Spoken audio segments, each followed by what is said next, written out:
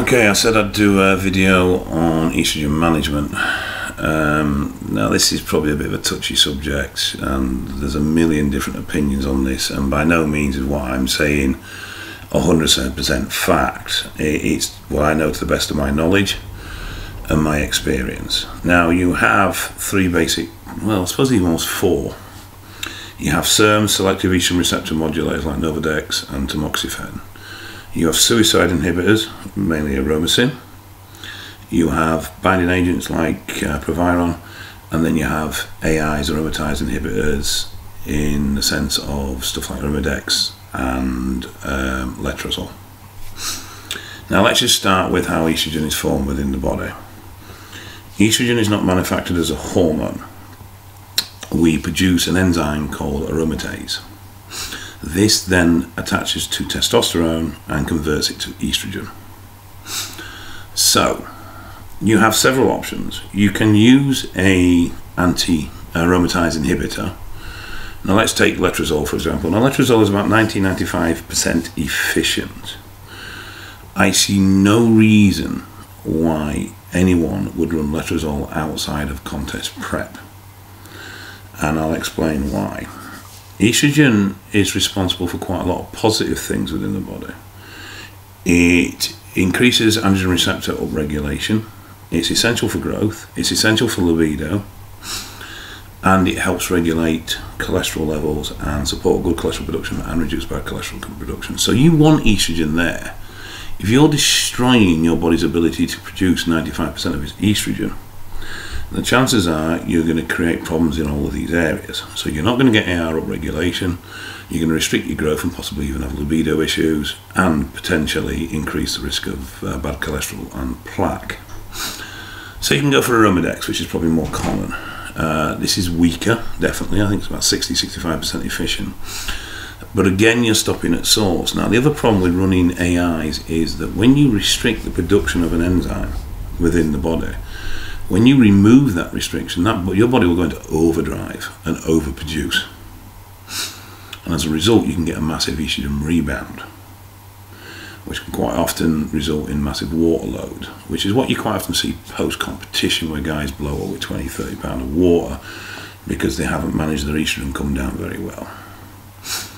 So the next things we've got is aromasin. Now aromasin is a bit of an unusual one. It's a suicide inhibitor.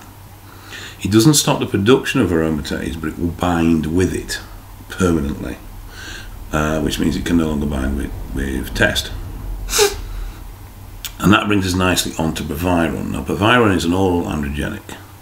It's very mild in action, but what it does do is it binds to SHBG, which is sexual human binding globule.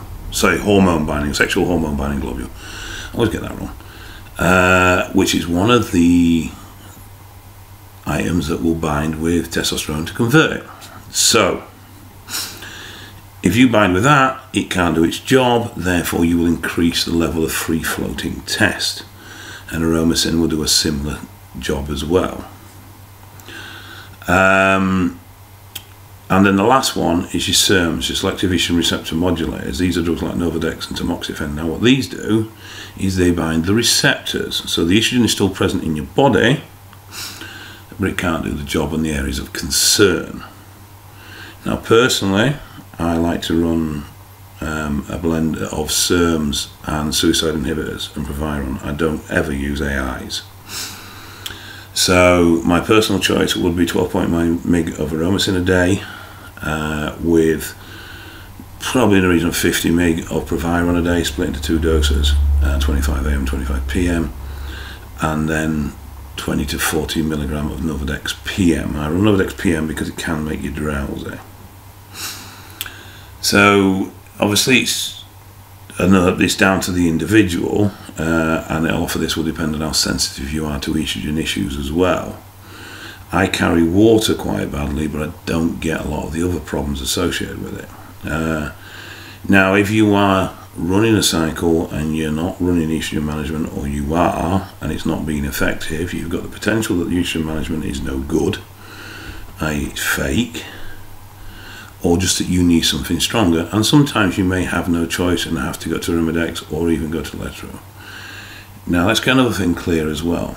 when your nipples start getting sore and puffy, that doesn't immediately mean you've got gyno. It means you've got the start of gyno. The nipple will swell first before it actually starts the increase in tissue. So if you catch it relatively early, you can get rid of any problems. Once you've got gyno, once you actually have formed breast tissue, you can't get rid of it through letrozole or Imidex or anything else. It's surgery. That's your only choice. So just be aware and listen to your bodies, because if you leave it too long, then you're going to have a surgery requirement option. If, however, you catch it early enough, in most cases you can reverse the process and things will settle back down. Obviously, there are certain drugs that are slightly anti-estrogenic as well. Stuff like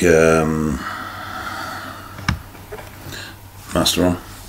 And the thing is with these sort of drugs, if you're in mass, you see, it won't affect your natural test levels. What it will do is show test levels to be slightly elevated, because estrogen levels will be reduced, and as a result not as much test will be getting converted to estrogen, so tests will be higher. And another thing, stuff like progesterone and prolactin, if your estrogen management is on point, progesterone cannot get a foothold, it cannot be produced, okay? Your estrogen management has to be out of control before progesterone can be produced. So as long as you manage it, you should never have an issue with progesterone. Or prolactin for that matter. Now, that's the medical standpoint on it, though I am a believer in that the body can do some weird and wonderful things when pushed too far into a corner. And I have seen progesterone issues produced when estrogen management has been on point. So I'm not convinced that there isn't rare occasions that the body can adapt. But in general, if you manage your estrogen, you should have no problems with the other female hormones. And that's it really, not much more to that one, I don't think. You know, you need to pick your drugs, you need to know what drugs are aromatizing, and therefore you can work out what you need to control that. But I always believe that a little bit of lots of different control mechanisms is better than slamming just one area. It helps keep things in a little bit more balance. Your body's always going to fight against you, it's always going to want estrogen to level out with testosterone, just because your body wants to stay in balance. And if you push it too hard the wrong way, it will buy back, particularly afterwards. So basically, do not over control your estrogen because you'll restrict your growth. I mean, it's, I think, well, a lot you see these young lads running 2 and 2.5 G cycles, but they're not really getting any responses off it. And it's like, well, not all the gear must be shit, so there must be another reason. And then you find out they're running letrozole because they don't want any water weight and they want to keep their arms and they want to keep tight and dry. Well, and the reason they're not growing is because there's no estrogen in the body to support growth. So it is important, and it doesn't want to be overly controlled. It may take a little bit of experimentation, playing around with different levels, until you find your fine point. But once you do, then off you go. Okay, I hope that was useful. I don't think there's really anything there that's dramatic or particularly amazing, but if it helps guys, then great. Okay, take care, and I'll speak to you soon.